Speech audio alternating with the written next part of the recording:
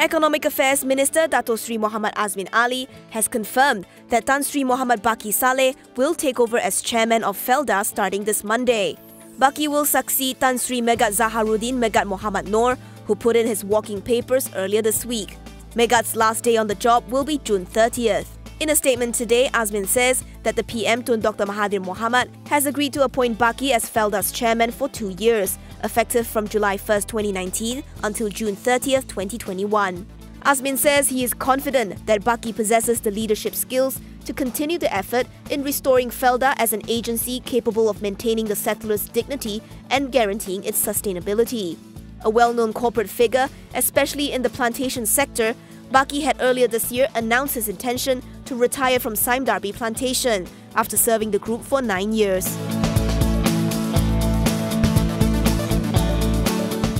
MACC's new Chief Commissioner Latheefa Koya calls the graft charges being faced by UMNO President Datuk Sri Ahmad Zahid Hamidi as serious offences for someone who was formerly the Deputy PM. Zahid is facing approximately 40 new charges, involving a total of 47 million ringgit in relation to the foreign visa system case. Latheefa says that Zahid will face 33 more charges in Shah Alam tomorrow, in addition to the 7 charges filed today. Today, Zahid claimed trial to 7 counts of receiving huge sums of Singapore currency amounting to 4.24 million to extend the contract of Ultra Kirana, which operates a one-stop centre in China and foreign visa system. If found guilty, he may face up to 20 years in jail and a fine of either 5 times the amount of gratification or 10,000 ringgit, whichever is higher. Latheefa points out that this is not a normal corruption case, and that the size of the sum means an impact to public interest.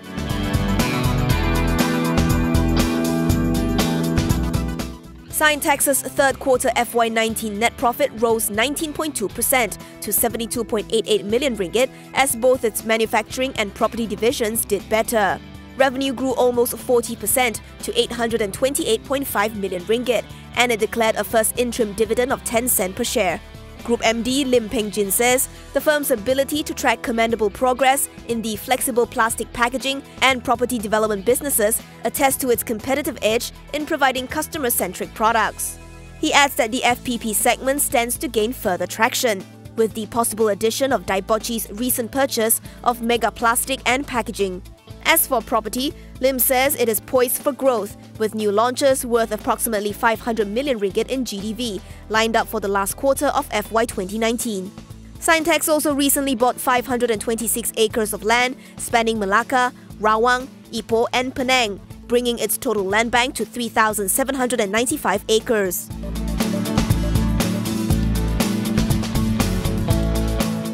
MACC Group is prepared to spend up to 1 billion ringgit on land acquisitions this year, which may include more industrial land banks in view of opportunities arising from trade diversions as a result of the ongoing US-China tensions. The group says now is a good time to lock in potential good land banks that meets its business criteria, given the group's healthy balance sheet and the less intense competition between developers. Group MD Tan Sri Leong Hoi Kam says the shift to industrial lands is to cater to demand from Chinese manufacturers looking to shift base to Southeast Asian shores. Leong says the company is confident of achieving its minimum sales target of 1.5 billion ringgit this year.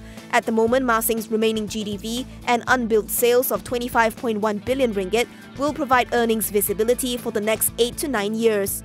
Currently, its land bank stands at 2,099 acres.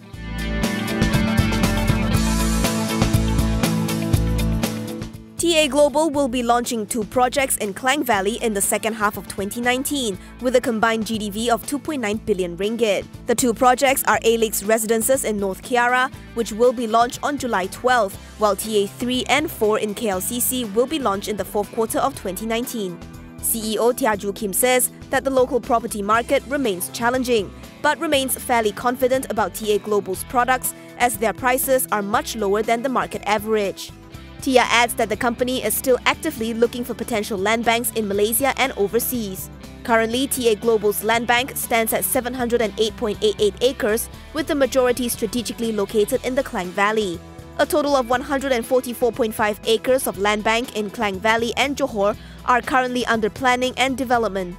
He says the projects under planning are targeted for sales in FY19 and FY20, which has an estimated GDV of 15.6 billion ringgit.